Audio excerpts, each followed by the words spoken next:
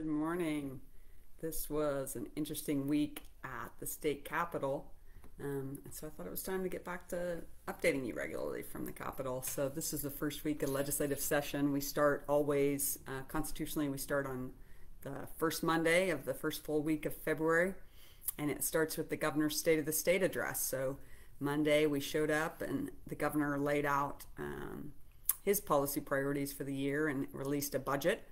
Which actually I didn't get to see till later in the day, so I didn't get to compare it. But we heard his priorities, and then we hit the ground running with seeing bills and many other things. So I wanted to cover just a few things that happened this week. First of all, just on the state of the state, I mean, my two biggest takeaways are number one, we really are going to have to continue to elevate the public health emergency and the challenges of COVID.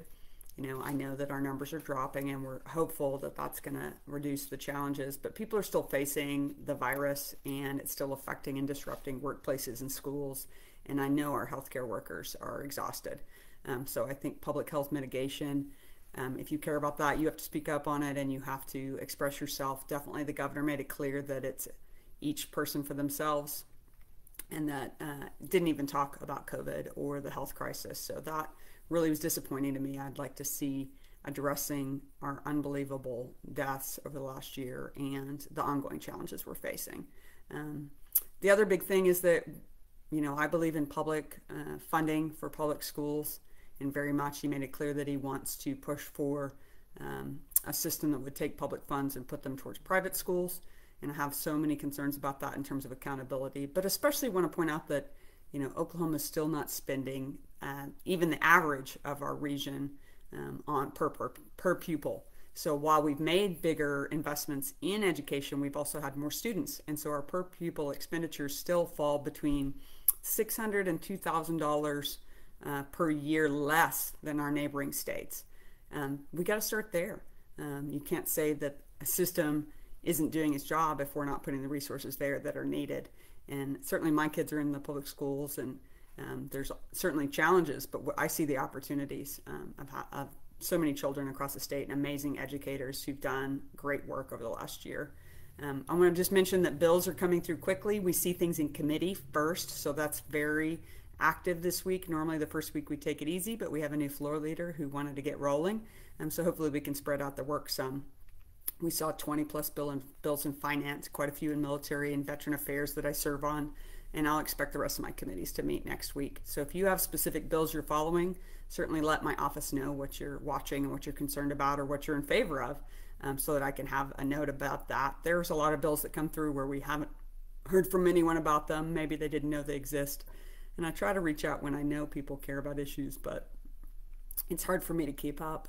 If you're someone who maybe feels overwhelmed by all the bill data and all the information, I just encourage you to find advocacy groups that speak to the issues that matter to you. So we have so many groups, be they chambers of commerce, be they advocates for people with disabilities, be they criminal justice reform folks, that are watching bills at the Capitol. So if you have a specific issue you're concerned about, they can help you narrow down to know which bills are really a danger or a plus, which bills are moving, and help you know when to speak up. So I encourage you to follow those groups.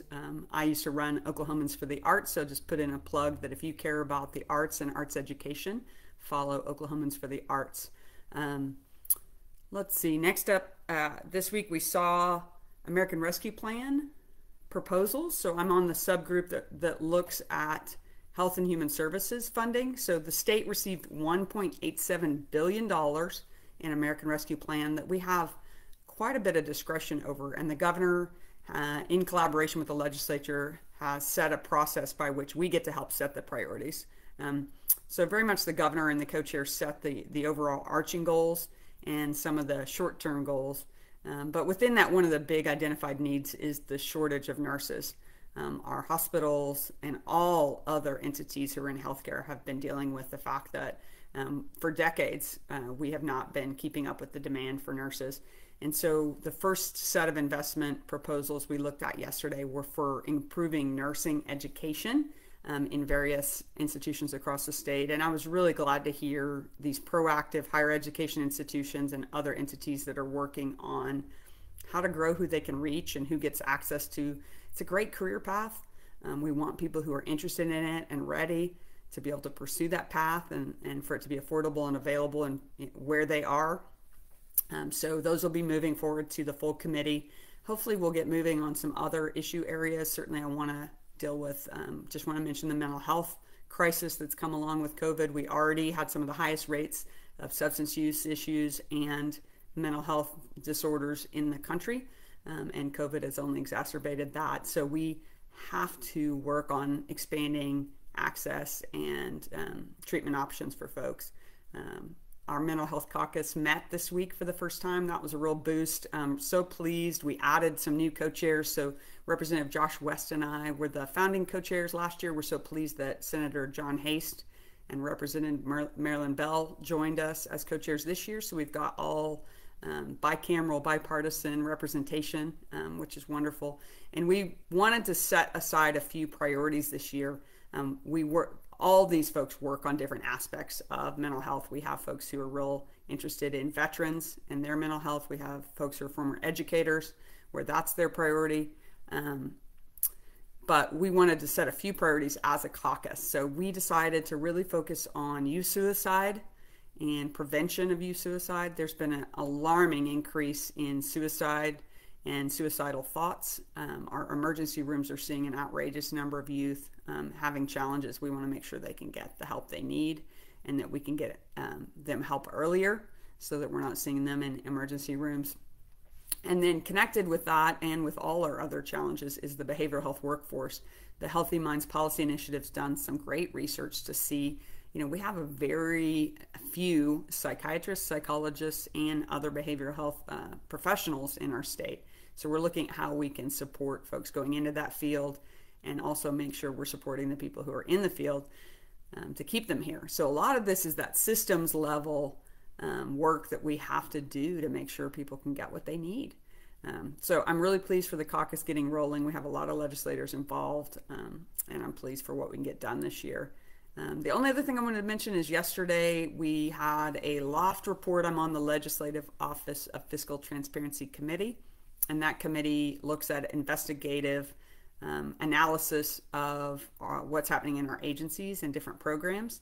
And it's a way for us as legislature to get a little deeper dive into information.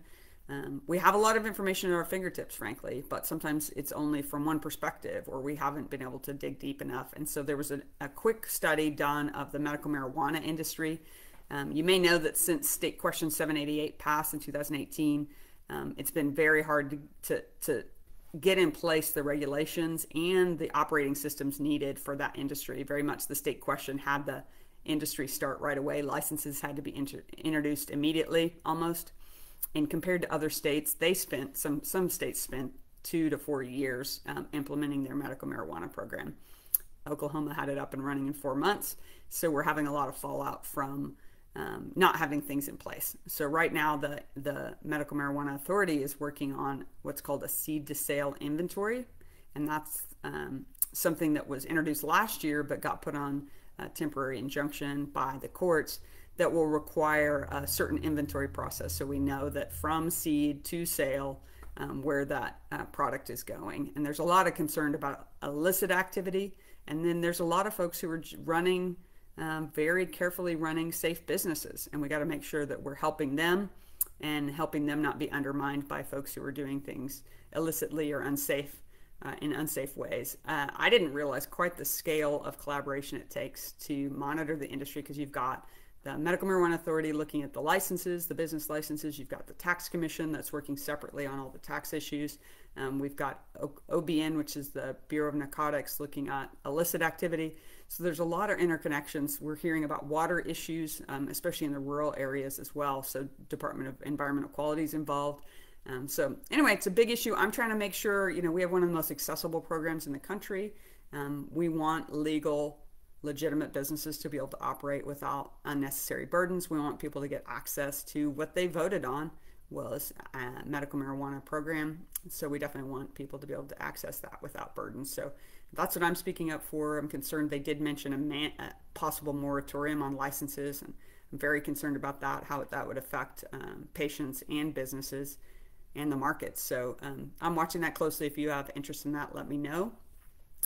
We have a constituent survey out right now. So if you live in Senate District 30, either now or in the what will become Senate District 30 when it's redistricted this November, I would love to hear from you. Send me your feedback. I'll put the survey link in the caption or in the comments so that you can respond and give me your feedback. And anytime, you're welcome to come visit. We just put that great video up that my interns made of how to get into the office. We're on the 5th floor, South Hall.